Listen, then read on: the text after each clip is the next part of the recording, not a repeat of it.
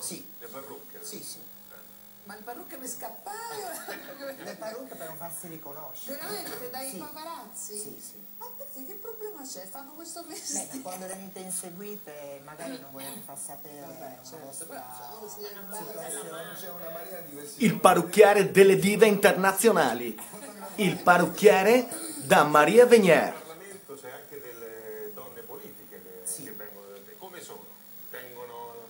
Ci tengono, ultimamente ci tengono di più rispetto agli Il altri. parrucchiere di Lady Gaga. Seguono di più la moda, vogliono essere sempre curate, non sono più una cosa scappa e via. No, ci tengono. Ma è una cosa incredibile. Sembra che veramente le dive siano irraggiungibili allora. Senti, prima un minuto, due cose. La prima, la crisi ha cambiato. Sì, ha cambiato molto la situazione del parrucchiere.